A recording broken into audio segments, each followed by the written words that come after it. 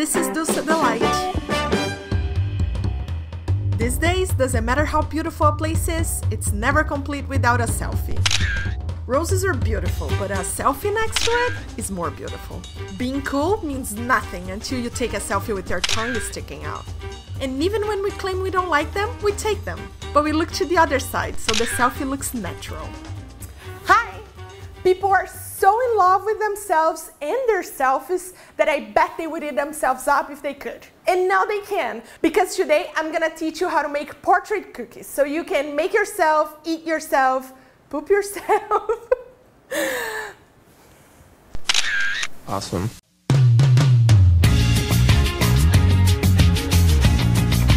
The first step is to make the cookie. I'm gonna show you how to make a regular sugar cookie, but there are a few tricks to maintain the shape of the cookie, because every time you wanna decorate a cookie, you don't want it to spread everywhere and you make like a Christmas tree and it ends up like a monster. So I'm gonna show you like a couple of tricks so it will retain its shape.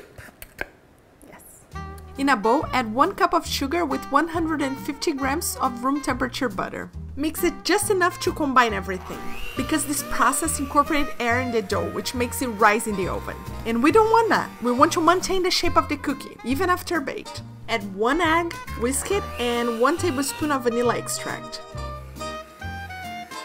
Now add 2½ cups of flour and a pinch of salt. No baking powder here. We don't want it to rise in the oven, remember? Mix it just until it looks crumbly. Gather everything with your hands and wrap it. By refrigerating this dough, the gluten that contains in the flour gets relaxed, which makes our cookies not only perfectly shaped, but also crunchy. Knack! Terrible sound effects.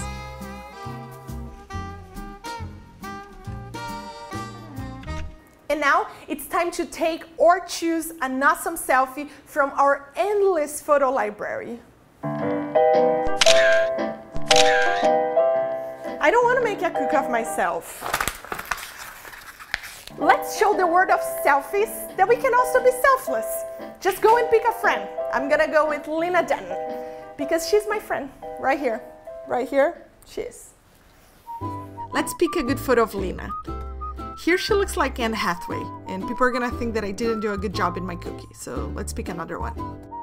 This one looks like her, but it's showing teeth, which looks kind of creepy on cookie portraits. Yeah, avoid teeth if you don't want to look creepy.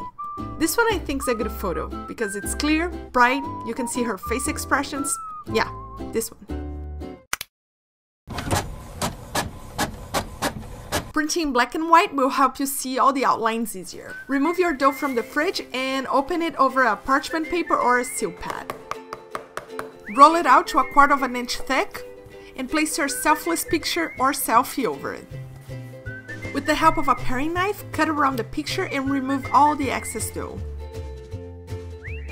Put this in a baking pan, refrigerate for an hour, bake it at 350, remove when the edges are browned. Era quarta-feira santa, dia de pescar e de pescador. Era quarta-feira santa. Time to make the royal icing, and this icing is super shiny, sets perfectly, very fancy, just like the royals.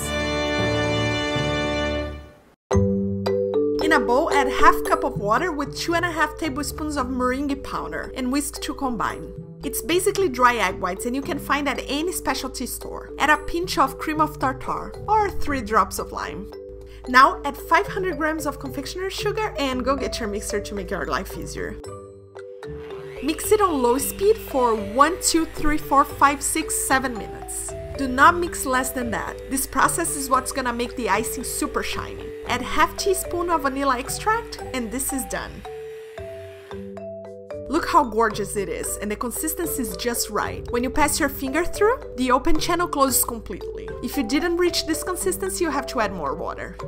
Now get your photo reference and have your icing separated in different containers. Just like Photoshop, I'm gonna dye the icing color matching the portrait. Pink, white for the eyes. Oh, these are all natural food coloring. If you wanna learn how to make them, I'm gonna post the link under the description here. Now that all my color glaze are ready, cookies are baked, we just have to start putting faces here. And I even made a version of Lena's in her best tan. She went to Jamaica and she stayed at the beach for 45 days. I just forgot her in the oven and she also broke, but here's another one. If you don't have any artistic knowledge, you can use graphite paper. It's like a transfer paper, but it's not toxic like carbon paper. Cut it the exact same size as your picture. Place it on top of your cookie and tape it so nothing moves. Small details makes all the difference.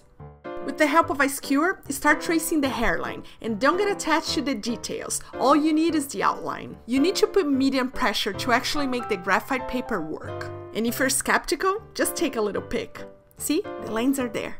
Continue with the outline of the nose, mouth, eyebrows, and eyes. And contain yourself not to create new features in your portrait's face. Like, let me fix her eyebrows. No, this can literally screw up everything. Don't try to change somebody else's face. You're not God.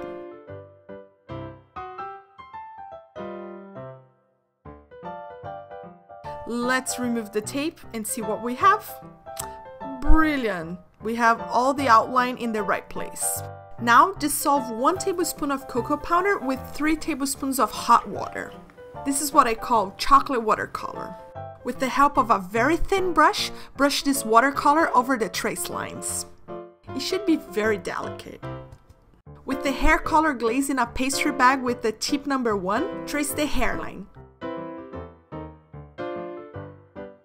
This works like a barrier, like a wall. Now you can come with the glaze and squeeze in with all your heart, because the whole face is protected.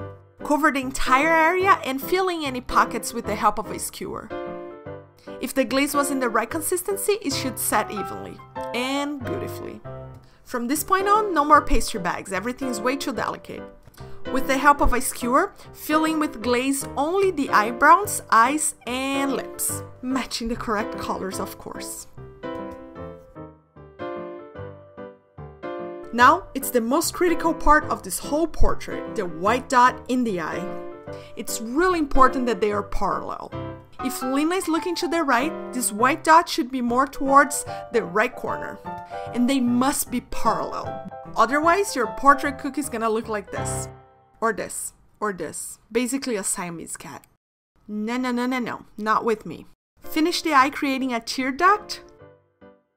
And paint the outline of the eyes with the chocolate watercolor. This will make the eyes more expressive. Add eyelashes. And don't overestimate underlashes. I screw up everything because of them. But the good news is that you can just come with the skewer and scratch the surface. It will erase. Final touch would be a reflection on the lip and a couple of hair strands just to make it more charming. An extra reflection on the eye and the blush, which is just some hibiscus powder that I use on my cheeks. Remember, if it's not good enough to be eaten, it's not good enough to be in your skin. Tcha-dam! May I present you Lena Dunham. Oh wait, there's a little mistake here. I connected her face line with her neck.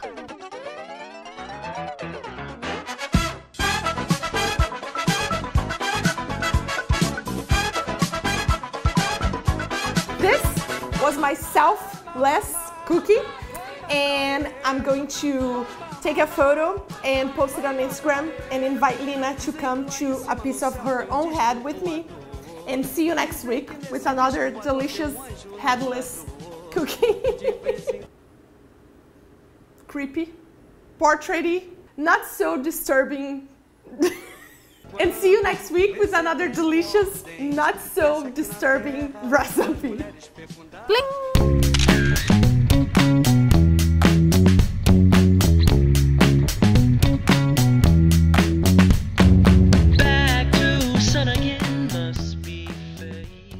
If you like this video, prove it and give me your like. Don't forget to subscribe and follow me on Instagram and Facebook. Thank you for watching.